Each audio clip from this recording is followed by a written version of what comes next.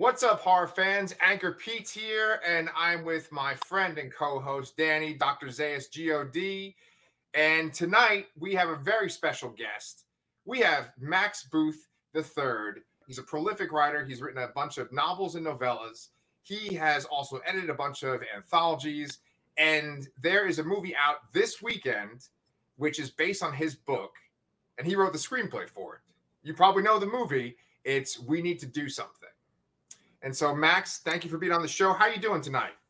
I'm doing good. I hope the sound of my dog licking his balls was caught on that. He was doing it the entire time you talked, just so loud and wet. It was really rude of him. I apologize. I'm doing great. Am I in the bathroom? Is that what that background is? Okay, so here's the deal, right? Is that I wanted to have a bathroom from your movie, like as the wallpaper. And I only found one image, right? And so I didn't want to take that image because I thought it might be like copywritten. So I just took a picture of my bathroom. Nice. In the book, that's way more realistic to the type of bathroom it is. Like, I based it on the bathroom in my house. And it's really, really small compared to what the movie bathroom ended up being. Yeah. Well, I totally fucked up this background too, because like our little podcast thing is right where you are. And then I actually have your poster, because your poster for your movie is fantastic too. Yeah. It's supposed to be up at the top, but then me and Danny are blocking it. The poster has kind of like it just screams like Phantom of the Paradise vibes, and I love like the dark shading around the eye, really old school feel. Love it. Oh, thank you. I'm glad you guys liked it. I wasn't totally sure what to think of it when I saw that poster, but it's grown on me definitely. I think they sent us like 15 different ideas for postals, and that was definitely the best one by a little Milligan.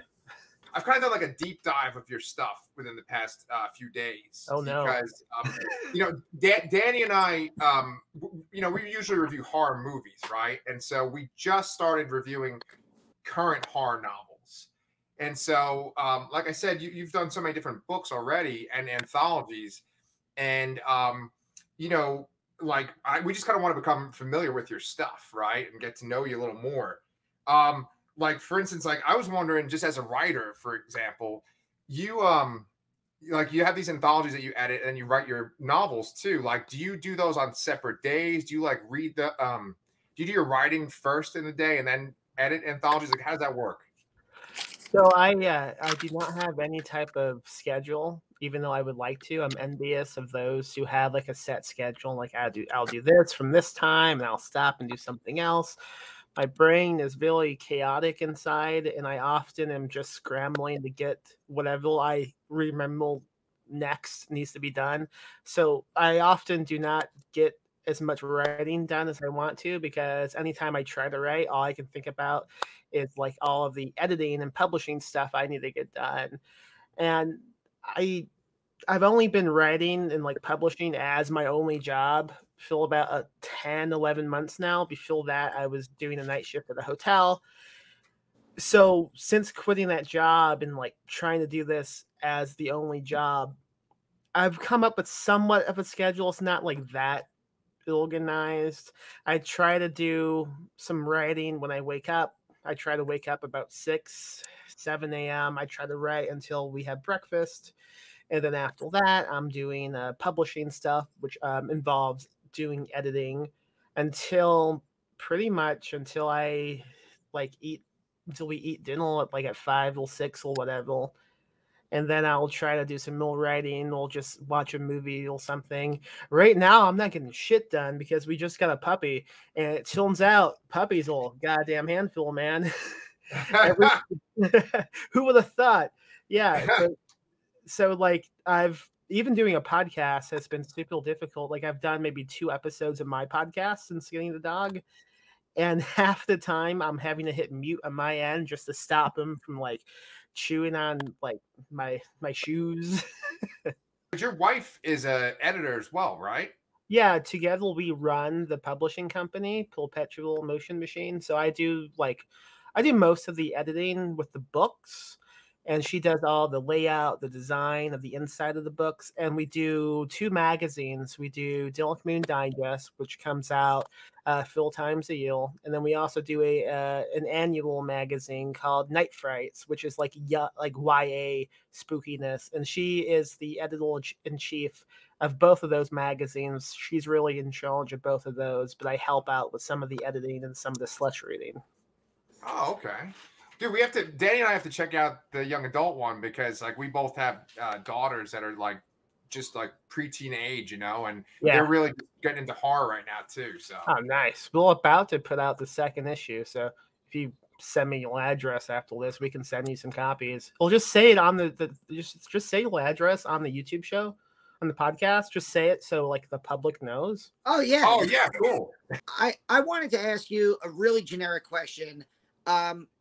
Whenever we get a chance to interview somebody, especially because we're basically a horror channel, the horror fan in me just wants to know what got you started in horror. What was like your gateway into horror when you were younger that got you started writing, and then whether it was a book, an author, or movies, TV? Yeah, absolutely. So I mean, I was into the genre at a really young age because I had brothers, older brothers who were into the genre, so they would always play it when I was around.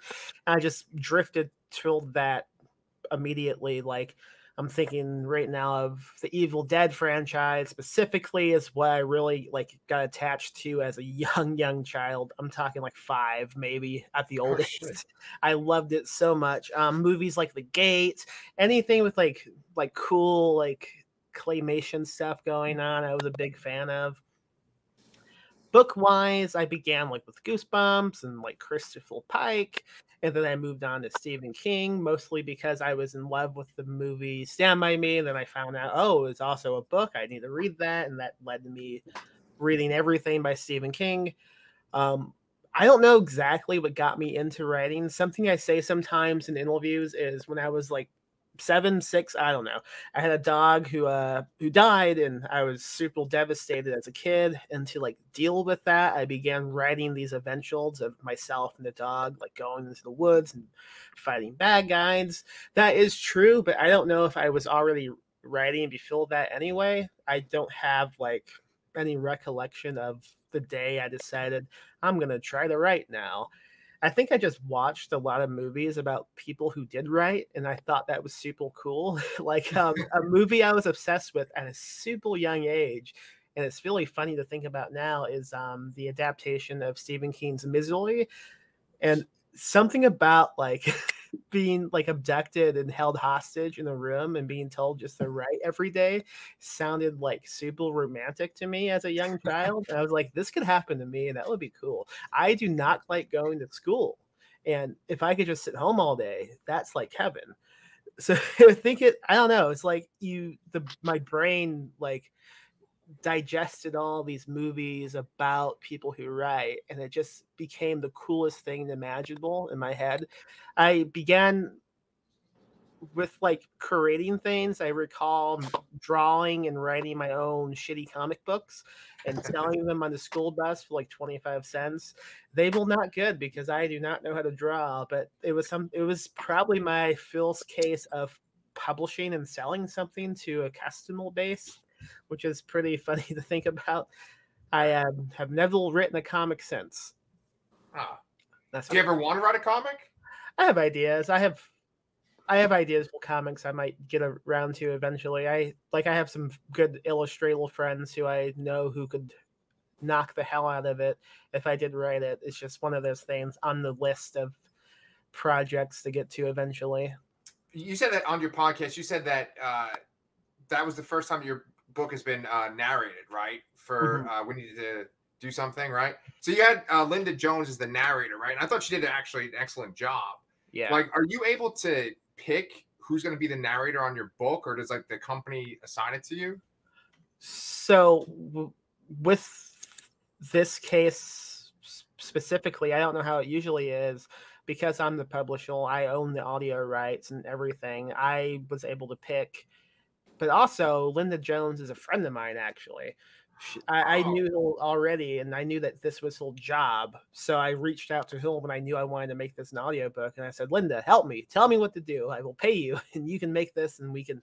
Yeah, I will just follow your lead. And she was really kind to me, and she helped. She also lives in Brooklyn, by the way, with her husband John C. Fossil, who is a great writer. I've published many of his books. I used an Audible credit to get the book yesterday, and it was a 4-hour listen. And I was lucky. I had to do the laundry this morning, and I got through the entire story today. And I had just finished watching the movie yesterday, and I was blown away by her job reading it. Yeah. And I was also blown away by just how similar the story is to the screenplay. It was so.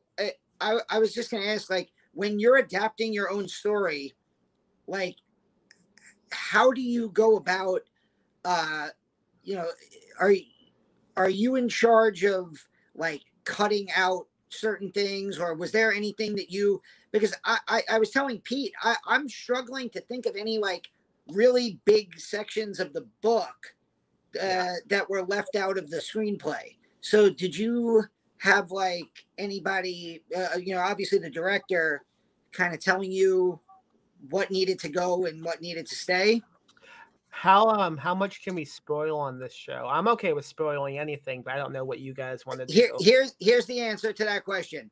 Attention viewers, we are going to have spoilers for We Need to Do Something. Watch the movie, read the Audible, read the book, and then come back and watch the rest of this. Okay. There you go. Now you can spoil everything.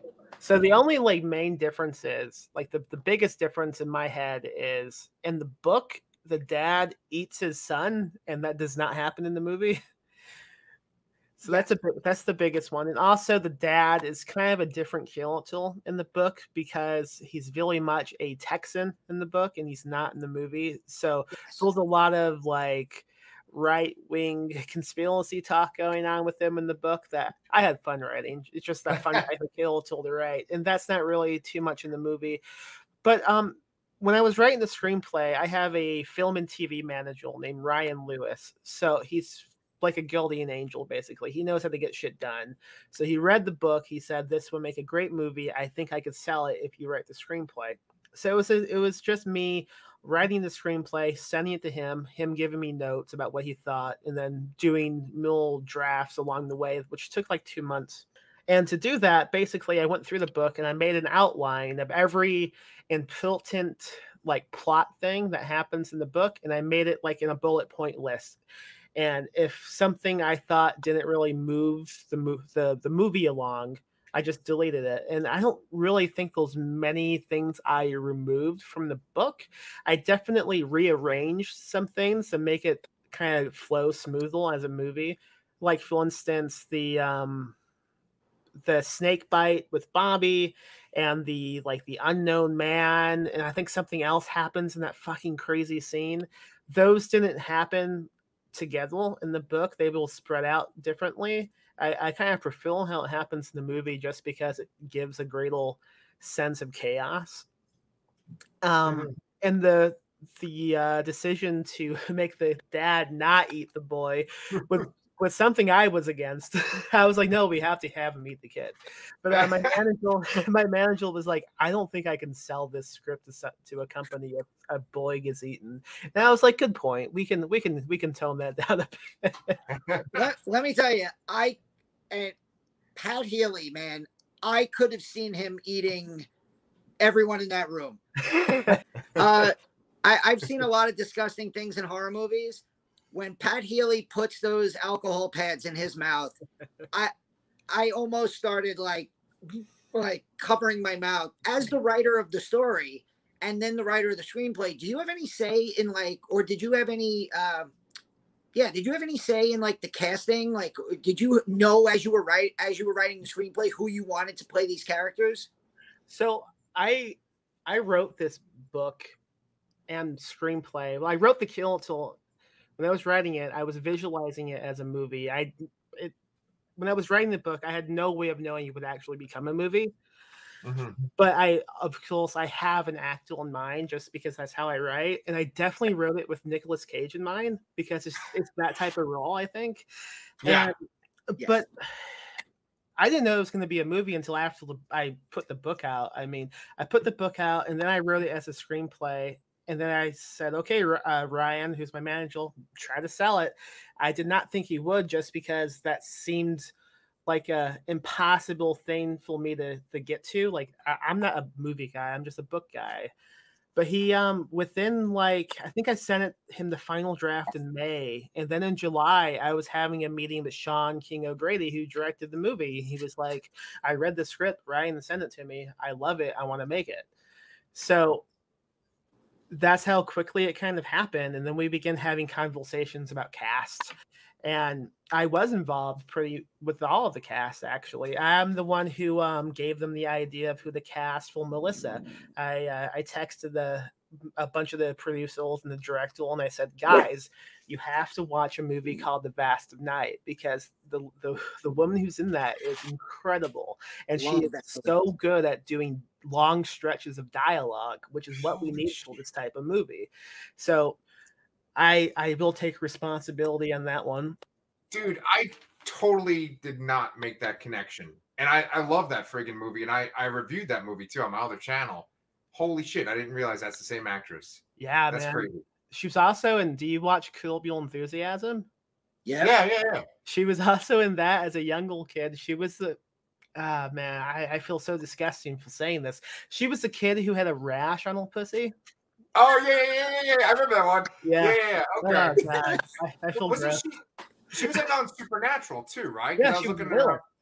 Yeah. Yeah, she's awesome, man. I think she's gonna really blow up, especially with that Vast of Night performance. That was something else. With Pat Healy, that was a suggestion, but that was a suggestion by the director Sean, because Sean runs Atlas Industries. And they recently produced a movie called Dinner in America, which is a really good movie. I don't think it's out in the US yet, but I've seen a copy because I'm awesome. But it's out in the UK, and it's like a punk rock type of movie.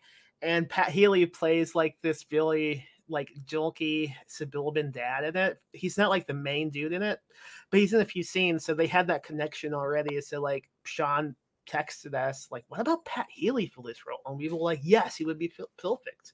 Yeah, and luckily he said yes. And I don't know how they got Vanessa Shaw in it, but I was super stoked because Vanessa Shaw is awesome. She was in Eyes Wide Shut, for crying out loud. And with John James Cronin and Lisette Alexis, those were audition tapes. So all of us basically watched hundreds of audition tapes on Google Cloud drives, and we found the right ones. With the Amy Kiltle, that was such a difficult one to find because we didn't know what we wanted, but we knew if we watched something, we knew that wasn't right. And then when we saw Lisette, all of us at once texted each other in the group chat saying, "That's the one. That's who we need." And she was just great. And I think that was her first movie too, so I think she's gonna really blow up as well. That's really interesting, right? Because you said that you guys didn't know what you wanted, right? But as the person that essentially created the character from scratch, right? Yeah. When you envision your characters, do you see them look a certain way when you're going to write them in your novella or your novel? Sometimes, yeah. With Amy specifically, I didn't really have a clear idea of what she looked like because in the book, it's really dreamlike and fuzzy memory stuff when we talk about Amy. So she never became this clear image in my head. Yeah. Interesting. Yeah. Well, how'd you get Ozzy Osbourne? I have no idea, man. That wasn't me. That happened way in almost till the end of filming. I think one of the producers came into the editing room. Myself and Shane Patrick Field, who edited the movie, we were in the room, and the producer came in and said, "By the way, we have Ozzy now." And we were "Shut the fuck up! No, we don't." If I had to guess, one of the producers on the movie is Donovan Leitch, who is connected to the music industry. He was also in the 1988 remake of The Blob. And if I had to guess, he probably knew Ozzy and made the connection, but I don't know for certain how that happened. Holy shit. Yeah, and then like one of the producers is Josh Mallerman too, right? Yeah, dude. Josh is a good friend of mine. He's the one who connected me with Ryan. That's Ryan's manager. And I was getting some emails from a different company, a TV company, about a different book of mine called Touch the Night. And I did not know how to answer those questions. So I reached out to Josh and I said, I need help. And he connected me with Ryan. And now my life is not bad. With Josh, I mean, I had talked to him online for a long time. I mean, both of their debut novels came out in the same year. But I didn't meet him until I drove down to Michigan for the film shoot. And the day I went to his house, I broke like the COVID safety precaution rule of staying in the hotel because I accidentally destroyed the washing machine at the hotel and I had no clothes. I can get into that if you want. I basically put too many clothes into the washing machine and then it flooded and and I had no clothes then. So the next day I took all my clothes to Josh's house to do laundry and we spent the day just like talking about the genre and how much we love spooky shit. It was just a nice, cool like hangout of a friend I've had for a long time, but I hadn't met until then. But of course, because I broke the COVID bubble, I had to stay in my hotel for the next 2 days without being on set. But it was worth it, I think. You know, with the whole COVID thing too, it's kind of incredible that your story is about people being trapped together in a space, and you wrote it before COVID even happened, right? Yeah, that's like one of the biggest misconceptions I keep seeing online is like I wrote this movie as like a metaphor for COVID. No, I just happen to like movies that take place in one setting. That's just it. I just like limited settings in books and movies, and it just happened. I don't want to say I lucked out, but it was a hell of a coincidence that I just had this book ready to come out when all this was going on. I doubt the movie would have gotten made if COVID wasn't going on, just because we had people available to help with it who probably would have been busy with different jobs. Like Dan Rebuilt, who did the practical effects. He's a really fucking famous dude in practical effects. Like he did the stuff on 6 Feet Under. He did all the practical effects on Slivel. And he was just available because no one else was doing anything. So I mean, it's crazy we got the team we did. That's awesome. Yeah, I had mentioned to Pete, one of my favorite like subgenres of horror is the contained thriller. Yeah. I love, and I wrote down like a list of movies that, not that this movie like just like that had that same vibe. I wrote down 10 Cloverfield Lane. It Comes at Night, Phone Booth, and like I love movies like that where you take like regular people and you put them into a tight space and they're forced to like deal with a situation. So you said you like those types of movies also, those types of stories. Did you have anything like, was there any like direct influence for you there? Yeah, definitely. I think when Sean and I were like coming up with like ways to pitch this movie to people who would fund it, I kept telling him to tell people it was the lighthouse in a bathroom, because the lighthouse was a great influence on it. I love that movie so much. I love the fact that it has limited setting, but I also love the way it spirals in the madness. The Shining was a big influence on it, of course. I mean, you have a family stuck in a place, the dad's going nuts because of alcoholism. Right. Even the bathroom design is really similar to like the room in The Shining. Like if you think about the tub is positioned, it's really similar the way it was designed, and that's intentional. One of the things I loved about this movie is, and the book, is how ambiguous things are. Because you don't see, as the viewer, you don't see, or as the reader, you don't ever get a view of what happens outside that bathroom. Was there any nervousness among any of the people involved in the film about maybe like forcing you as a screenwriter to show that kind of, because I know that like for movies especially, they don't like the audience walking out with questions and being ambiguous. Sorry about that. I was listening. It's all good.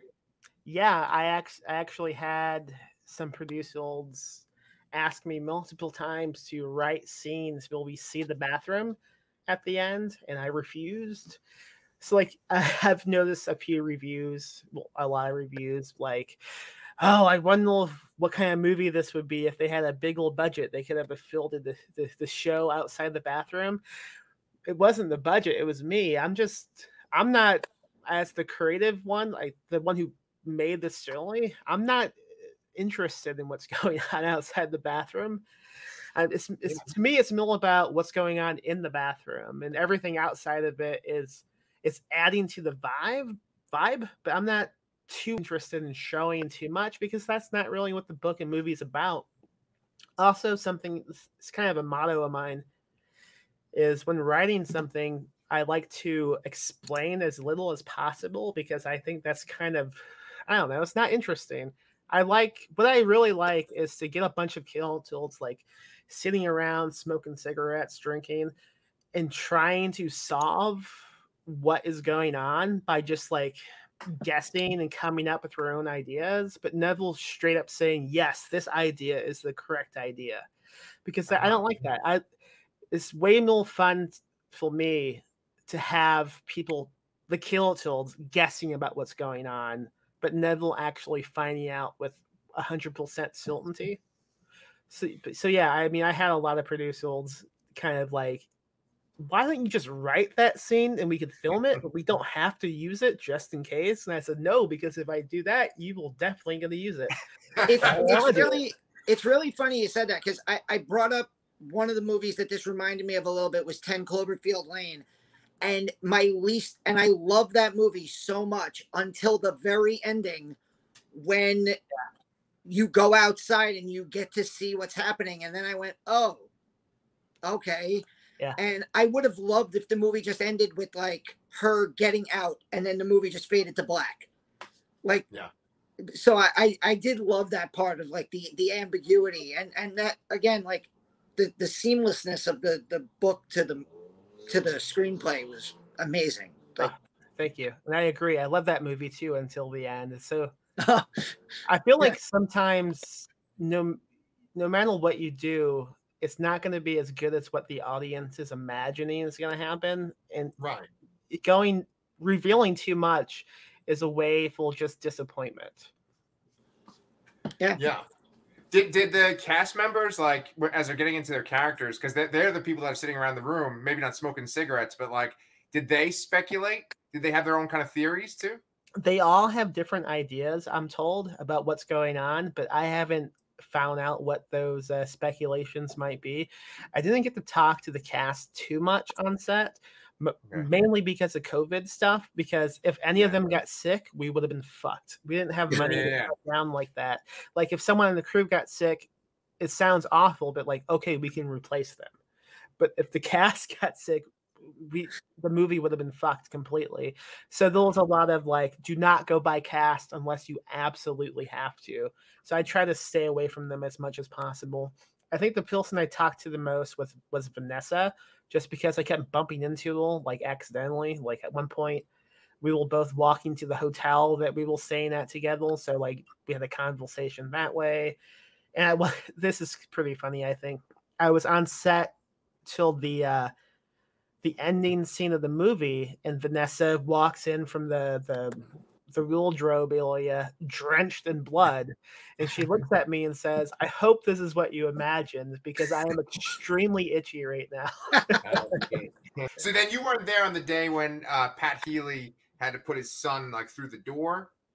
I was. So the movie was being edited at the same time it was being shot. So we had this garage where we will filming the movie, and then above, because it's a giant office building they have above, they have a mini theater where the editor was editing the previous day's footage.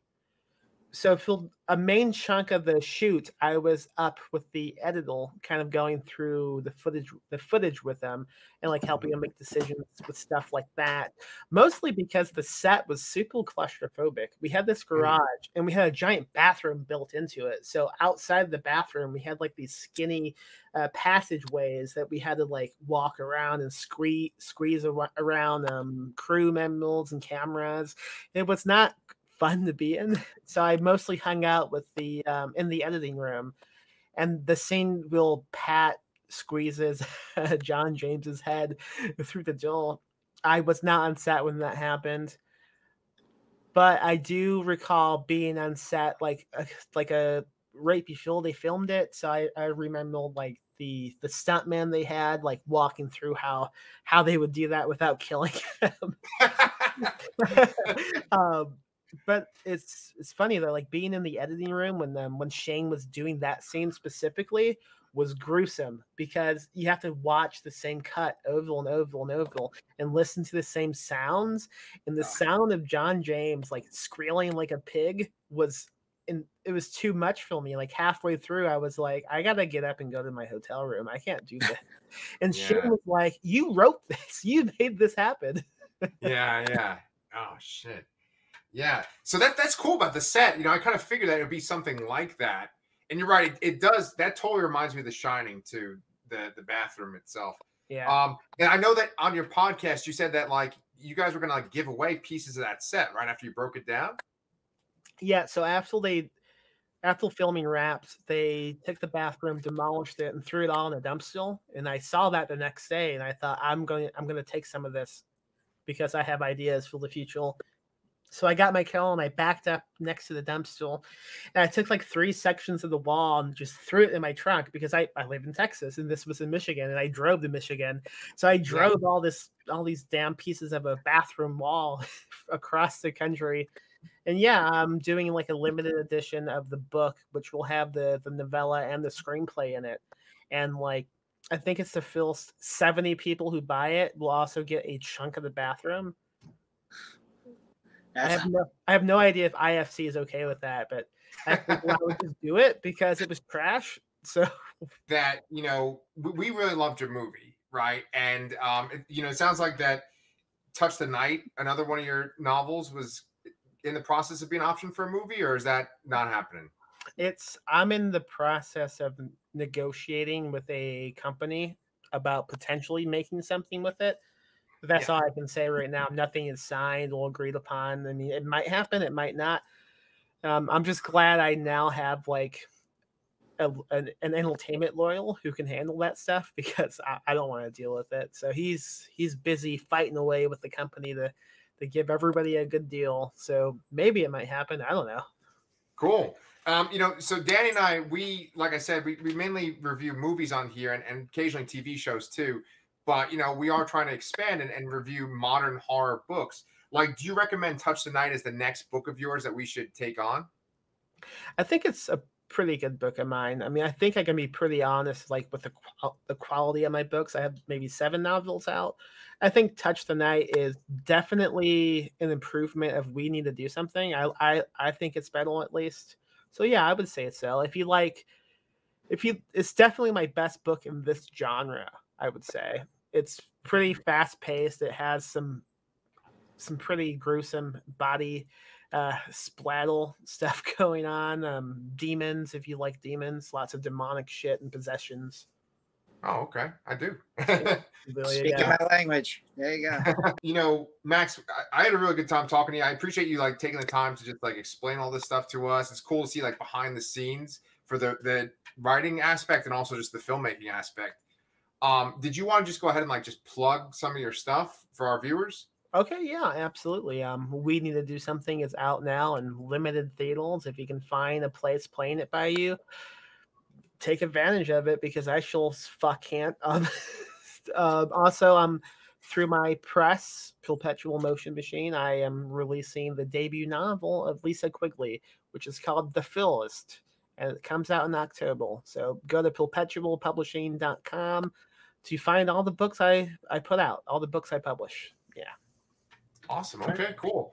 Yeah, man. Well, it's been a real pleasure, and we're hoping that like you know, if you want to come back on after we read, you know, Touch the Night or one of your other works, maybe we could all discuss it together. I'm game. Yeah, this was fun. Thank you. Awesome, man. Thank you so Thanks much. so much for coming on.